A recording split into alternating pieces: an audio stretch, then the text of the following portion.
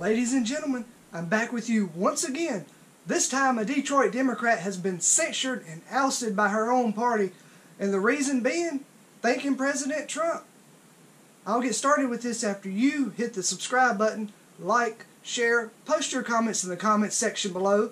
I want to know what you think about this topic, and I want to know what you think about the Democrat Party. Let's get into this.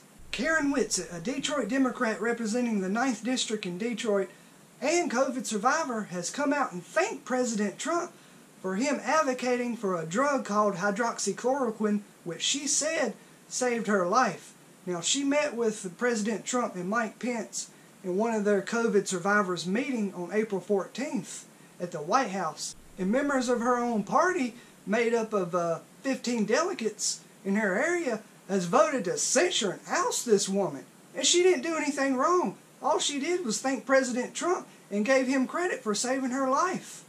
Now, if you're not familiar with hydroxychloroquine, it's a drug that's used to treat malaria.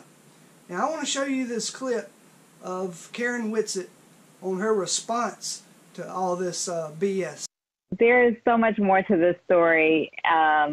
It's shameful, actually, on the Democratic Party. A Democratic state representative, Karen Whitsett, calling out her own party. Now, let's be serious and use some common sense here. We spoke with her last week, and she laid blame on Governor Gretchen Whitmer, claiming she hasn't done enough. And Whitsett said she had a conversation with President Donald Trump about it. The resources that we're supposed to have, he told me, quite frankly, are supposed to come from the governor, and that the governor is not painting the same picture to him or the vice president. That's the same tune Whitsett stuck to Saturday morning when she spoke with Fox and Friends. And I believe this is the governor has decided that she is going to slap me on the wrist by silencing me. And it's a shame. It's a shame that she's doing this.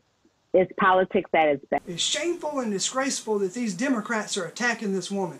She's a survivor of COVID. They should be praising and supporting her, not attacking her. But that's what the Democrats do.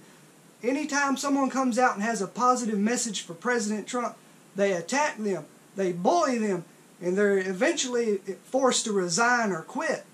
But as we've seen recently, Vernon Jones in Georgia, he came out and announced his resignation, and then a day later said, "No, I'm not resigning. I'm going to finish my term. I'm not going to let these Democrats bully me any longer." Now, in this resolution, these loonies from the left passed. They said she broke protocol going to the White House and meeting with President Trump and Mike Pence. They said she misrepresented the needs and priorities of Democratic leadership. And based on her recent actions and statements, she's chosen to be a standalone Democrat with the goals of a Republican. Now, right after Democrats started attacking this woman, President Trump came to her defense and said she's a smart and strong woman and that she should join the Republican Party, which I agree with, because Republicans are more welcoming than Democrats. But unfortunately, she's in a safe Democrat district, so it would be difficult for her to win if she ran as a Republican. But the Democrat voters in Detroit area is getting fed up with these Democrats. I want to show you this short clip. He voted twice for Barack Obama, but in 2016, dissatisfied with the Democrats, he voted for Donald Trump. I wanted to send that message and say, hey, you know, I know what I'm getting with this guy. You guys didn't do nothing here, and we supported you to this point. If there's anyone the Democrats should be outraged with, it's with Governor Whitmer of Michigan, who has done a horrible job at handling the coronavirus.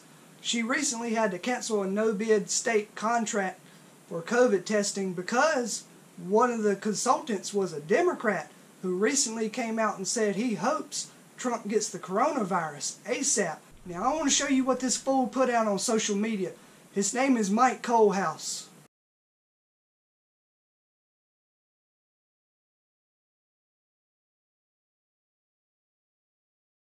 If you have social media, look this guy up.